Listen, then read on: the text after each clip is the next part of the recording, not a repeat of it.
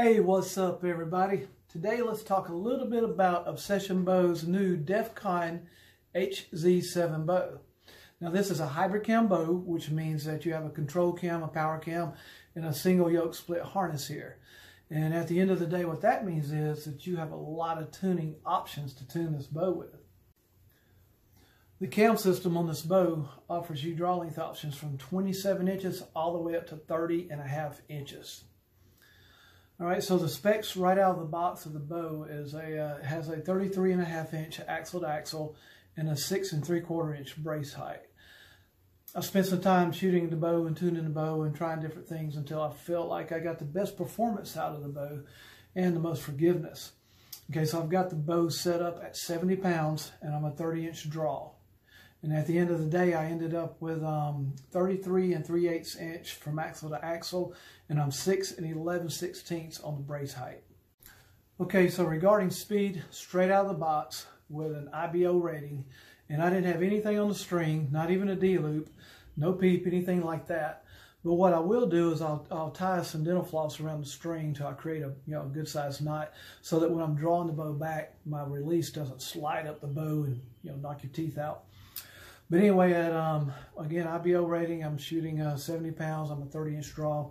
The arrow weighed 351 grains, just one more grain than IBO. That is, I ended up with a 341, 342 feet per second on the average. Now with my hunting setup, I'm shooting a Go Tip XT Hunter 340 spine arrow.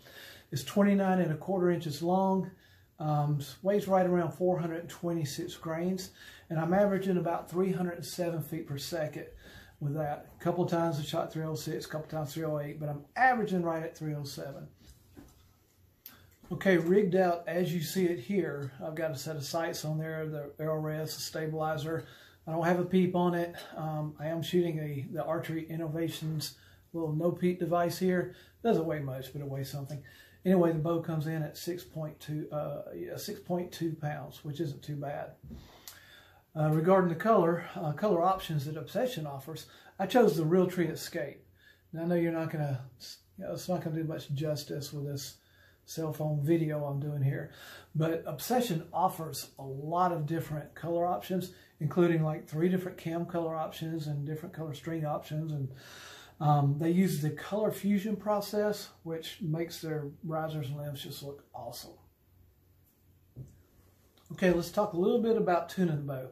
So straight out of the box, I put the arrow rest on the bow, kind of eyeballed everything. I was getting a bad paper tear and whatnot, so I had to move the rest until I got a good paper tear. Made a little bit of changes in the yoke there. Ended up with a perfect bullet hole paper tear for both a fletched and a bare shaft, but I didn't like the arrow position.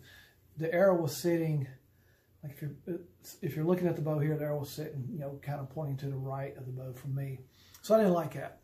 So I moved the rest out to 13/16, retuned everything, and still managed to get me a perfect paper tear, both with fletched and a bare shaft, with the rest set at 13/16. Now in doing that, I had to make a little bit of adjustments on the yoke, twist here, twist there, and I did a little bit of a tuning, meaning a half a twist, a full twist in the control cables. But also doing that, I don't like a mushy wall at full draw. I like a rock solid wall. So by the time I got through tuning the bow, the bow comes back and it just stops. And I love the way that feels, because that way you can set into the wall a little bit better. And for me, it helps me not to creep as long as I'm staying hard on the wall there. Okay, let's talk about the draw cycle in this bow. I love the draw cycle on most of the Obsession bows, and this one's no different. For me, that's Obsession Bow's legacy, which drives me to shoot their bows every year, is they've got a smooth draw cycle. But what's great about it, because there's a lot of bows out there, with pretty good draw cycles. But what I really love about the draw cycle in the Obsession bows is they don't sacrifice speed to acquire that really smooth draw cycle. It feels like I'm shooting 70 pounds here, but drawing this bow back, you feel like you're shooting 60, 65 pounds, and I love that. And also the way this bow draws, it kind of stacks pretty quick. So as soon as you begin to draw, you pretty much jump right up to 70, and then it just kind of holds that smooth feeling all the way back, and you're just about at full draw, and you're expecting that big hump to roll over and hit the wall. But this bow doesn't do that. The draw just continues to come back nice and smooth, and all once you hit the wall. And you're like, wait a minute, where's the hump at? So that makes this a really, really sweet drawing bow. I do love Obsession Bow's draw cycles. Okay, as far as how the bow points really well without having to add long extended stabilizers with a certain amount of weight at the end and whatnot. In full draw, it doesn't, I mean, I use my pen sinks on the dot and it just pretty much sits there. For me, and this is my habit, you know, the pen wants to slowly sink, but that's for me with every bow out there. You know, and I tell myself it's a mental game and I make it stop. But the pen doesn't get up there on the dot and start doing this. The bow just points, does really good. And you see the only stabilizer that I have on here. Now, and the reason I even have one on here is because when I shoot a bow, I like the bow at the shot to go ahead and tilt forward. I like it to get out of the way of the arrow. So the bow balances really well. It might be just a touch top heavy, but I like the bow to go forward, so I put just enough weight on my stabilizer. So at the shot, the bow does want to go forward and kind of get out of the way while you're doing the rest of your form, your back tension and whatnot. Okay, one other thing I wanted to point out is the grip on this bow. I don't know if this is going to do it any justice here, but it's a thin grip compared to a lot of bows I see out there or a lot of bows that I feel out there. And I like a thin grip. It does have a nice little flat spot, but it doesn't have sharp round corner edges. And what I like about that is it feels like it consistently gets in the same spot of my hand when I'm at full draw, as opposed to feeling like I got sharp edges and I'm trying to wrap my palm around it.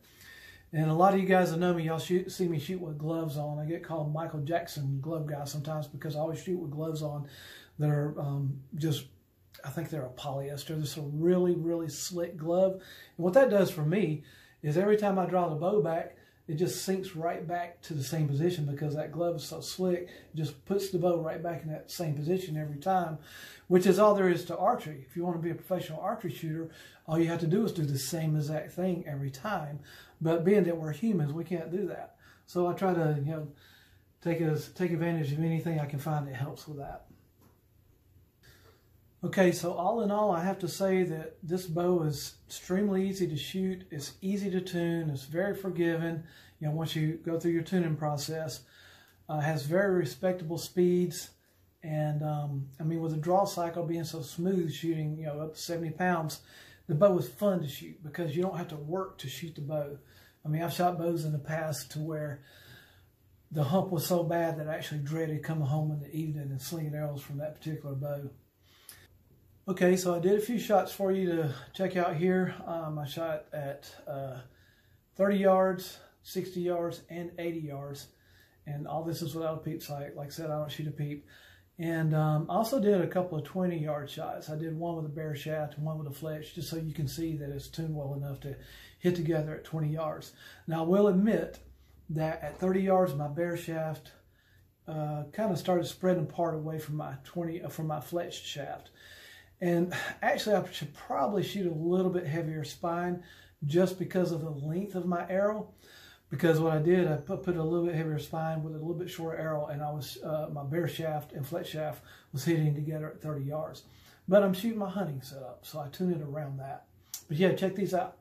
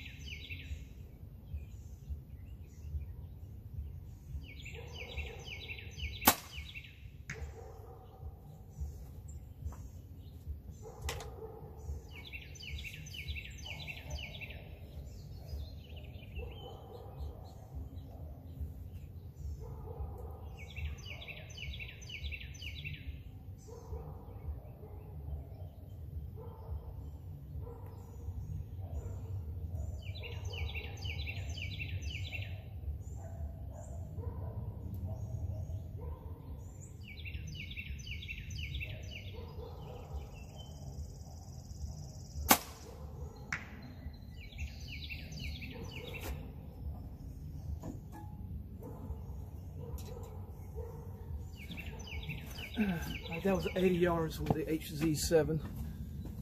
Let's go see what we did. I can't really tell from here.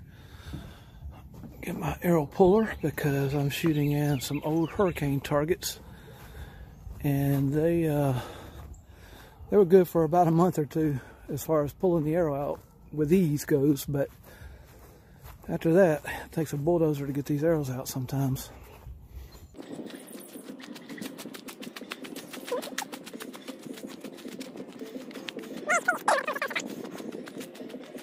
There you have it.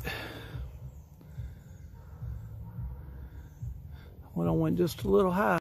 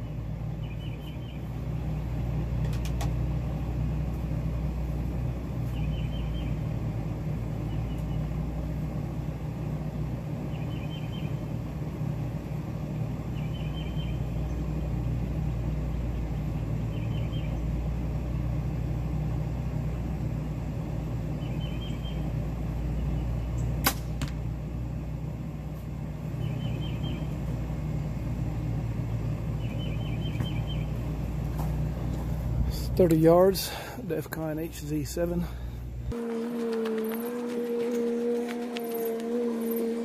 That works.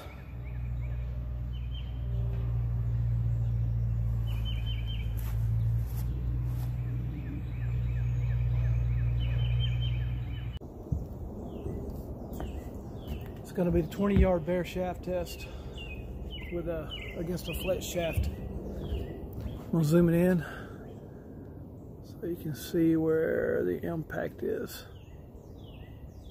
See if we can see it from there.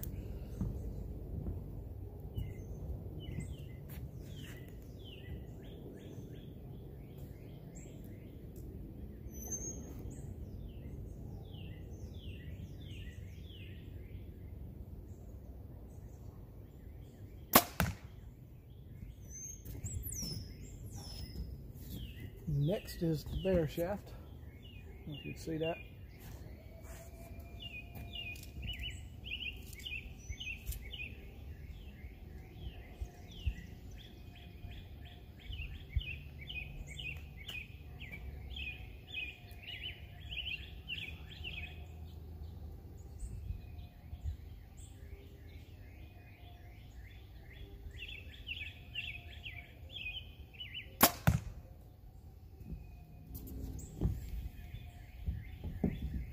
And it looks like they're just about touching each other. Whoa. Zoom it out, walk down there.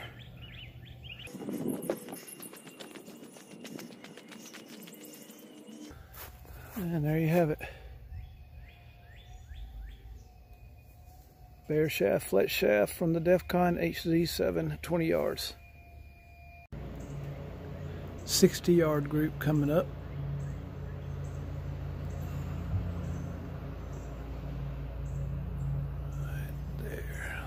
Get some arrow flight.